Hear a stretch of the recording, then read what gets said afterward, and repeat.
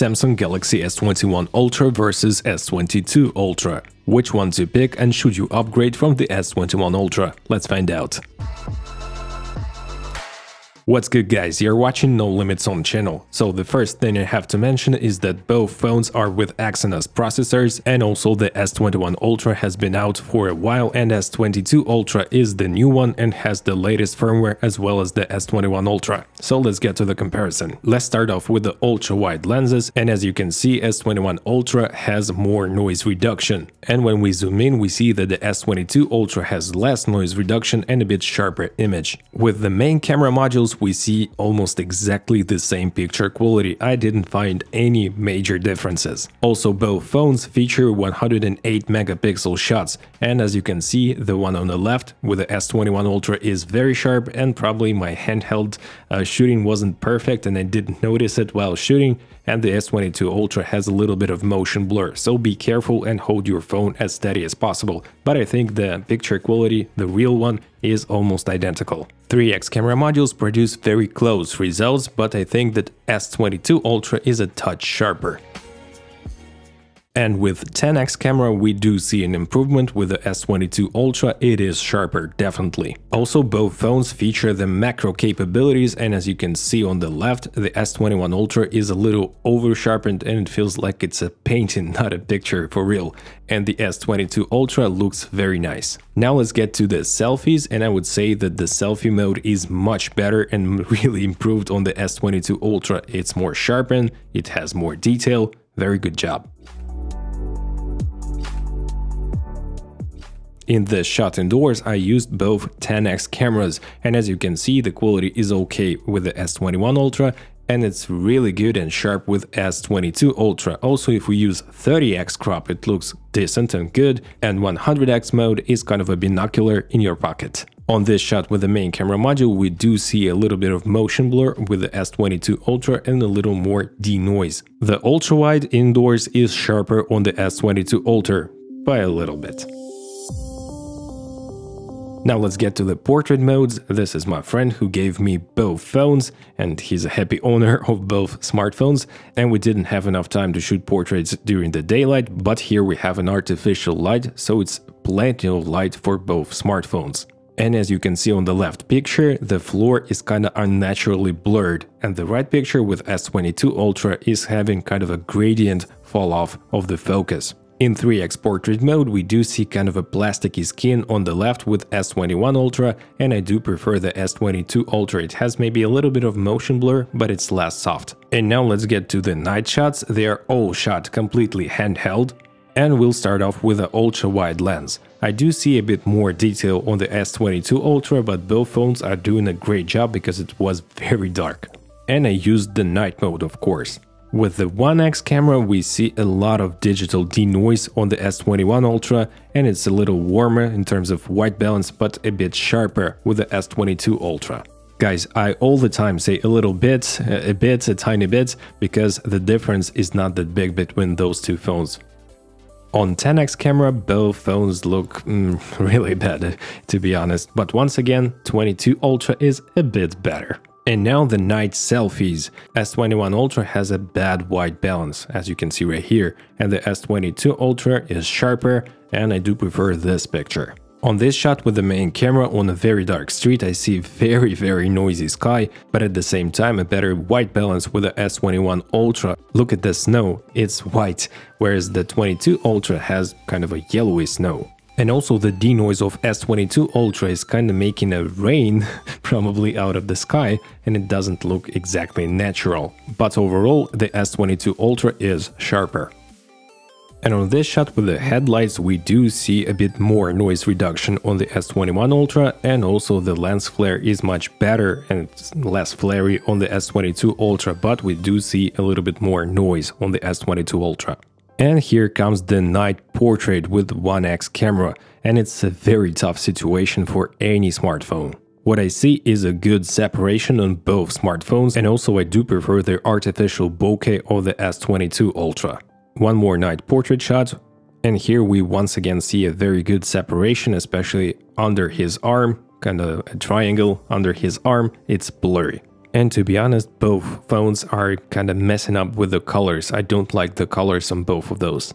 Then comes the 3x night portrait shot. The white balance is bad and it's very noisy on the S21 Ultra, and we see a lot of heavy noise reduction. The picture is plasticky and blurry. The S22 on the other hand is sharper and it has better white balance in my opinion. And one of the toughest scenarios for almost any smartphone in portrait mode. As you can see, his arm is extended and we can see kind of a weird hand separation on the S21 Ultra, and also we see a better white balance. So the white balance is kind of back and forth between those two phones, and sometimes the S21 is winning here and sometimes S22. On S22 I do prefer the separation better, and also the bokeh is nicer in my opinion. So guys, now it's time to go to the video part of things. In 4K 30p we do see great image quality, but I can't tell a difference between those two phones, so probably it's kind of identical. In selfie mode we do see a good quality on the S21 Ultra, and the sound is more pleasing to me. Just have a listen. So guys, I think my composition is not the best, but you'll definitely hear me and you'll see the difference in selfie cameras on all smartphones. 1, 2, 3 mic check, 1, 2, 3 mic check, and probably you'll see the dynamic range because of the sky and overall my skin and the image quality.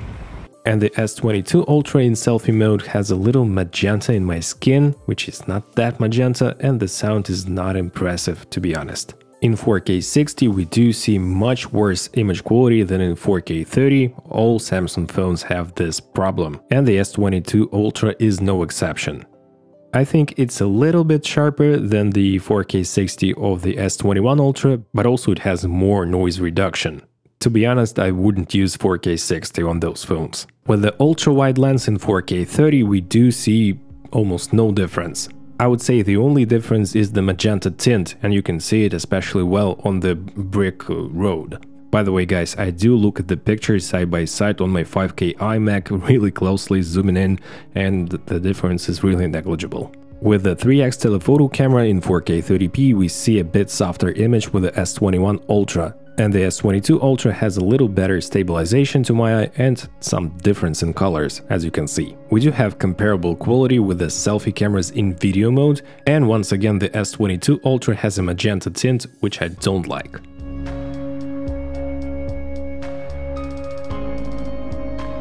.1080p is okay with the S21 Ultra, it's a little noisier and softer, and the S22 Ultra has pretty good 1080p.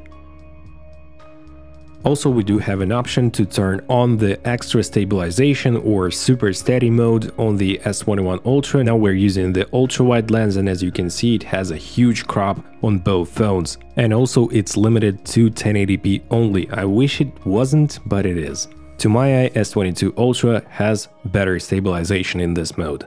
With the 1x camera and super steady shot on, we see a lot of noise reduction with the S21 Ultra. Yeah, it's not the sunny day by any means, but as you can see, it's horrible. And S22 Ultra also has a lot of noise reduction, but plus over-sharpening, and it's a lot of heavy over-sharpening. That is why it looks more sharp, but it's not natural to my eye. And here comes the king, the 8K 24 FPS, which has also a huge crop, a lot of noise in the S21 Ultra, and it's much softer than the S22's. 8K 24 FPS also has a huge crop on the S22 Ultra, but it has much sharper image, no ghosting effect, and overall much more pleasing.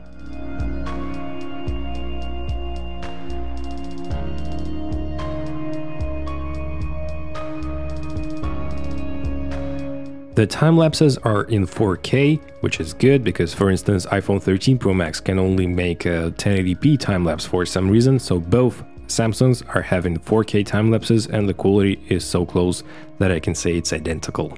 And here comes the slow motion. To be honest, slow motion is a weak spot of Samsung flagships, and I would say that the S21 Ultra is a bit softer, but the S22 Ultra once again has this weird magenta tint. I hope they will fix it with a firmware update. And the super slow motion is very noisy and very pixelated, and I wouldn't use it whatsoever. The S22 Ultra now has a new feature which is called auto framing, which is great. You have to toggle it on and it will kinda replicate the center stage feature of Apple devices. Basically, it will follow you as you move inside the frame, but be careful, stay in the frame for sure. It will zoom in, zoom out, and kind of follow you all the time, which is a great feature if you're, for instance, I don't know, a cook and you're doing something like a live stream on your YouTube channel, for instance, or in TikTok, Instagram, whatever.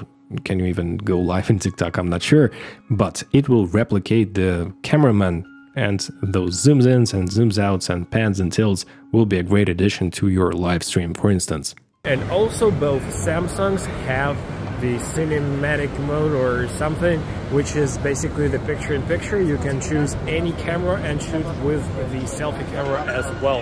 And it's a great addition. You can download a third-party app for your iPhone for it, but it's not built in. Thumbs up for it for Samsung. And here comes the portrait video mode. I would say that the S21 Ultra has much worse separation, no 3x portrait mode whatsoever, and a worse stabilization compared to the S22 Ultra, which has a pretty good, let me say a decent, usable portrait mode in video. It's still not perfect, it's still only 1080p as far as I understand, but to be honest, I was impressed. And also guys, pay attention to this red color in the shot. You can see the difference between the red colors on those two smartphones. Both smartphones feature very good zoom capabilities, and as you can see, the zoom is just gigantic probably. It was shot indoors, so it's a lot of noise reduction as you can see, especially on the S21 Ultra, but to be honest, it even looks a bit sharper than the S22 Ultra, so a point for S21 here. And on this shot with the ultra-wide lens, you can see the difference in exposure, auto exposure levels. We can even see some crashed shadows on the S22 Ultra. And on this shot with the main camera modules, I definitely cannot tell a difference whatsoever. If you do see the difference, guys, please share your thoughts in the comment section below. So here comes the low-light videography. With the main camera module at 4K 30 FPS, I do see a noisier picture on the 21 Ultra, but also I did find an autofocus lag. It was out of focus for some time on the S22 Ultra, and overall the S22 does have a better image quality.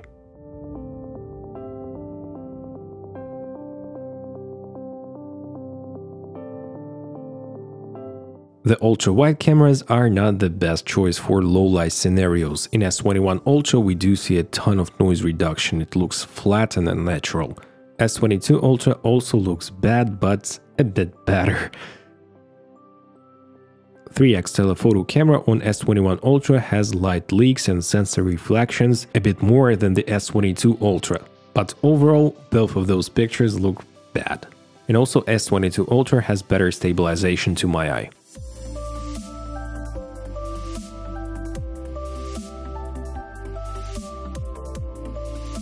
The low-light selfie was a surprise. Look at that, the S21 Ultra is very noisy, plus the light streaks from the lights and the light poles, and overall I don't like the image quality of it. S22 Ultra on the other hand is better, the sky white balance is much better, and also it has a very heavy noise reduction, as you can imagine.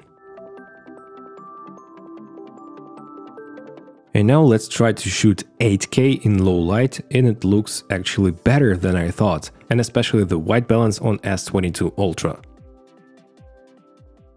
And here is the 4K 60 on the S21 Ultra and the 4K 30 on the S22 Ultra. Yeah, I did mess up the settings, guys, I'm sorry, but you do see the difference, it's just like night and day. 4K 60 in low light is unusable. And also we do see more sensor reflections on the S21 Ultra. Unfortunately, we do see a lot of noise reduction artifacts and the artifacts of stabilization when we use S22 and S21 Ultra while walking. But overall, do use 4K 30 during the low light. So guys, finally the conclusion. So the S21 Ultra, in my opinion, is still a good camera phone. I would say a great camera phone, especially in terms of photo capabilities. So what are the improvements of S22 Ultra? It has a better selfie camera, for sure, but also it has a magenta tint, which can be fixed in firmware update. Please Samsung, do fix this issue. Also S22 Ultra does have better 8K quality and a new auto framing feature, which I do like. S22 Ultra has a bit better 3x camera and a better stabilization overall. Also, it has less flaring and less sensor reflections, which is great because, for instance, iPhone is just suffering from it.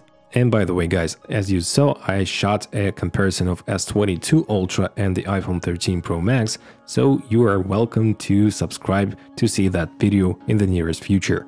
And also I do have two comparisons of S21 Ultra and iPhone 13 Pro Max and 12 Pro Max on the channel, so you can check it out in the description below. Also, S22 Ultra has better low-light video than the S21 Ultra. But to be honest, overall all of those benefits and advantages of S22 Ultra are like 5 to 10% better in terms of camera performance than the S21 Ultra. And should you really pick a newer phone for those 5 to 10% differences? I'm not sure. To be honest, the S21 Ultra is a great smartphone, it has even better battery life by the way, but in terms of design I do prefer the S22 Ultra. So all in all, it all comes down to your budget and your design preferences. So what are your thoughts guys? Please share them in the comment section below. If you did enjoy this video guys, please smash the like and subscribe buttons as I say in my videos and hit the notifications bell. My name is Oleg Nikitin and I see you guys in the next video. Take care, bye.